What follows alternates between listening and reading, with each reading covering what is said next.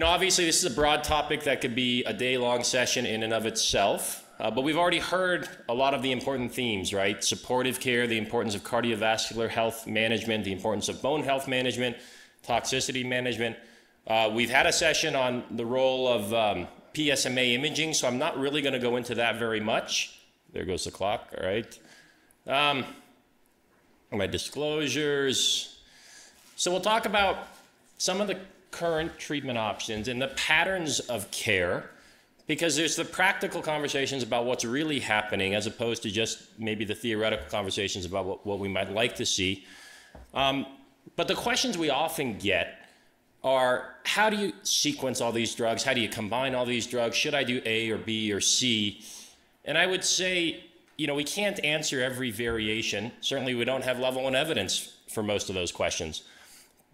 But I'll offer a theoretical framework, right, in terms of how do we approach these treatment decisions. And, for those of you who've seen me speak here over the years, you'll see that this is the exact same framework we've been talking about the whole time, right? And then we'll talk about how the increasingly divergent and diverse treatment options in mHSPC affect what we need to do in CRPC. And then we will touch on the recent phase 3 results within the last year. All right, so, here's what the treatment landscape looks like nowadays. Lots of different options. Radiation, of course, fits in here. You could talk about lymph node dissection fitting in here, or metastectomies fitting in here. And the various clinical considerations which were talked about in earlier sessions. So people, start to say, well, we've got a lot of treatment options. Now I don't know what to do anymore. But of course, I always say that's a great problem to have. That's exactly the position we want to be in, is to have many different options that we can think through and offer to our patients. So I would say the framework for deciding how to treat patients, for thinking about metastatic disease, is always biology, right? The basic biology and the basic principles. There's nothing new here in cancer management. Nothing in biology makes sense. It's the quote of Dabrowski, right? Of nothing in biology makes sense except in the light of evolution. And of course, that's what we're managing in the patient with metastatic cancer, is tumor evolution, right? I mean, it really is the pure Darwinian process of natural selection in which you have the species, the cancer, with all its diversity, with all its different, right, variety and clones. And we come in with the natural selection of treatment, which will lead to tumor evolution, which will select out, the resistant clones, which will get rid of the vulnerable clones. It's evolution in real time happening within our patients. And that's really how I approach the question of why would you sequence A or B or C or combine one or the other. It's all in light of evolution. Okay, so here's what the NCCN guidelines look like nowadays. It's difficult. It's a mess, right? They've got this 2x2 table for mCRPC where you have to consider what did the patient get in the HSPC setting. Thinking about yes, no of ARPIs, yes, no of docetaxel to get this 2x2 table, really saying that what was given previously should guide what's given next. And again, I mean, this is just thinking about tumor evolution. Of course, this is the way we should approach it. And so one of the principles I'd ask you to think about in the management of advanced prostate patients, we're not ever making decisions just about what to do at this step or how this step might make sense today. The way I'm always thinking about it is I'm thinking about the patient's entire treatment course, thinking about that arc from beginning to end. And how does the decision I make today affect every other decision I need to make tomorrow and the day after, right? How do we combine all of our options to get the best cumulative outcome for the patient at the end of that arc? So what about chemo, right? We're always stuck with this. We know the card data. People have seen this. The question is, do we just go ARPI after ARPI? And again, we had slide decks in 2014 saying, these drugs are so close to each other, the cross resistance is going to be high. And if you're going to sequence, you should probably do ABI first and then start upstream and move downstream to the androgen receptor inhibitor. And of course, Kim Chi's data has borne that out. But we didn't need to do a trial to really understand that, right? Basic evolutionary biology would have told you that was the right answer, and we know that. But now we have level 1 evidence to say, right, How much response do you get from a second ARPI late in the disease course? Well, here's your PFS, right? It's 2.7 months. It's basically the first follow-up. You don't get much response. You get about a 25% response rate, as we've seen from many data sets, at most, maybe as low as 10%. But without question, late disease, post-DOSI, post-1 ARPI, going to a second taxane is better than going to a second ARPI, right? This isn't much debated anymore. But what about if we move forward? This is trickier, right? In the space of a patient who's had 1 ARPI, is a taxane better or is a second ARPI better? And the reason this is a difficult space is we don't have any trials like CARD designed to answer this question. The only data set we really have is this one, which was from the Triton 3 study, which I presented, in which this is the only study where the standard of care arm gave physician's choice and included a taxane, right? I mean, we got a lot of complaints about this nowadays of doing randomized clinical trials where the control arm is a second ARPI, which is largely placebo, right? Low response rates. No one's doing it versus taxane. Well, we did. And what I would point out to you here, so this is breaking down the PFS by the physician's choice of treatment. Over here, you see the docetaxel treated patients. Over here, the ARPI treated patients, right? And you see a big difference in the PFS. 8.5 months for docetaxel, 4.5 for the second ARPI.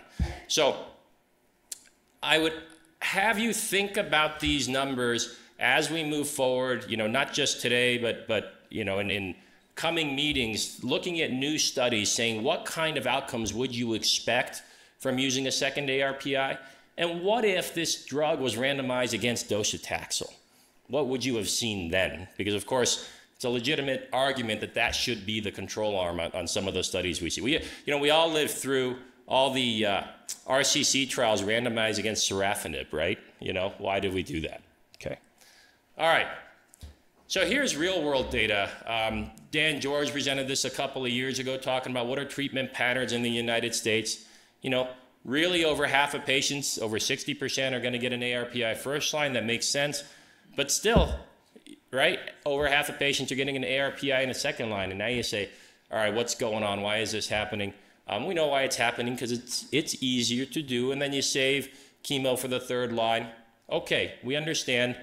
That might make sense. You got first, second, third line, fourth line, and on. You've got a number of tools in the toolbox.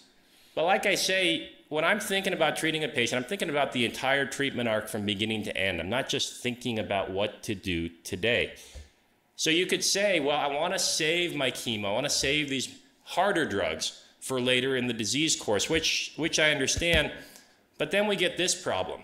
So this is the reality of treatment in the United States. Now in my clinic, the median number of lines of therapy that a prostate cancer patient gets is about 5. In the United States, it's 1, right, for CRPC. Only 49% of patients are getting second-line treatment, right? And by the time you get to third-line treatment, now you're talking about, a quarter of patients, less than 30%. So the idea that, look, we're going to save drugs and we're going to save them for third, fourth, fifth-line treatment, I would tell you, you should probably assume you're not going to get third, fourth, fifth-line treatment in most of your patients, right? The thought process for the newly diagnosed patient or the patient at first-line mCRPC is the reality is most men are only going to get 2 shots on goal in the CRPC setting.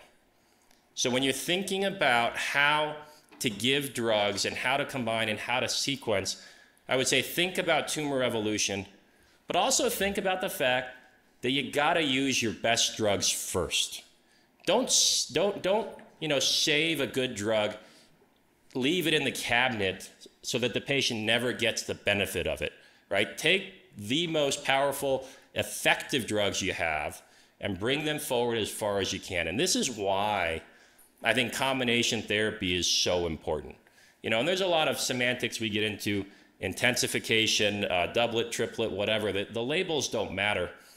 The principle of combination therapy in cancer is not new. It's new to prostate cancer because you know how it is in this field. We're always 30 years behind everyone else, right? But, combination therapy in cancer goes back to DeVita. It goes back to the 1960s and 70s, right? ABVD, et cetera.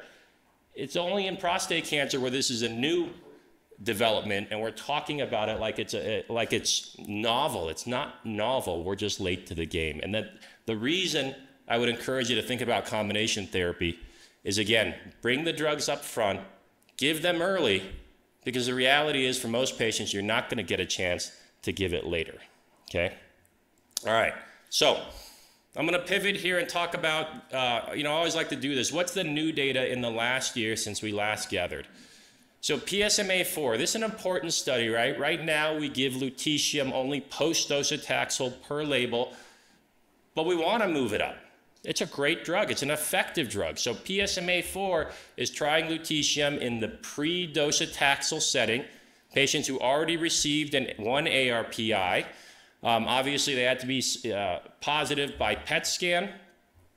And so they'll be randomized either to lutetium or to the ARPI. And importantly, and this is a trial design question we have to have for regulators, right?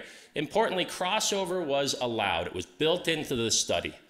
I think this is the way most studies should be designed. This is what patients want. It is patient-friendly. It also avoids the problem of patients shopping around until they find an alternative path to get their lutetium, because that's the motivation, right? All right, so this study was designed for PFS as a primary endpoint, and it's positive, right? Unequivocally positive study, hazard ratio 0.43, median PFS for lutetium 12 months versus just under 6 for the ARPI change. You would say this is good. I mean, there's no question. Not a surprise, though. This is what we expect from a good drug. Down here, you see the PSA changes from baseline. Up here, you see the objective responses. Everything points to lutetium being better than the ARPI. But the problem was this. Unfortunately, the interim overall survival shows no benefit to lutetium. In fact, it slightly favors the control arm. And I would say that the problem here with interpreting this is right here, right? It's the fact that 84% of patients who went on the control arm crossed over to lutetium. So in essence, this is a study of, is it better to get lutetium right away, or is it better to get it 8 months later, right? And at the end of the day, the hazard ratio here of, well, you see the medians, overall survival 19.2 months versus 19.5, it's the same. So what I would interpret this to mean is that giving lutetium now versus 8 months later is equivalent. It doesn't really mean that the control arm is equivalent, right? It just says this is a timing question because 85% of patients, 84.2% crossed over. So this is not FDA approved. You can't do this today.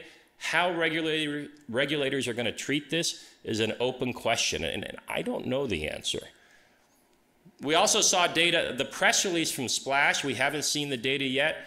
This is another PSMA-targeted lutetium radioligand therapy, and very similar. Again, positive for PFS, but the OS signal is not there. And again, the hazard ratio slightly favors the control arm. So almost the same results as we saw in PSMA-4. All right, and very quickly, I'm just going to talk about CONTACT-2. So this was just at GU ASCO. This was a study looking at atezolizumab cabo versus a second NHT in high-risk patients. Every patient had to have soft tissue disease. The primary endpoint, or the dual endpoints, were PFS and OS. I'd point out here 23% of patients with liver metastases, 52% with de novo metastatic disease, a very high-risk population, not the same as some of our other studies. Progression-free survival, now this was a problem, right? So when you see this stair step in a PFS curve, what that means is patients are not progressing symptomatically. The progression is being detected at the pre-specified time points for imaging, right? And that instead of a smooth line, you get this stair step. The difference between the PFS of the two arms is one follow-up period. And you could actually go into this statistical design. You can get vastly different results. Look at that, 5 minutes, that's awesome. You can get vastly different results just by changing when you assess. If you scan at 3 months versus 2 versus 2.5, you can get a 2-month difference in survival, or you can get 3 weeks just by study design. It's not a reflection of the actual drugs. So there's artifactual data here, and it's a real problem. The standout finding for this study is definitely that there's a benefit in liver metastases. I think that's notable, but the rest of it, you know, is not too encouraging. In overall survival, you know, there's not a signal here, right? I mean, you know, it's a weak signal. It's 0.79, but you know, 16.7 months versus 14.6.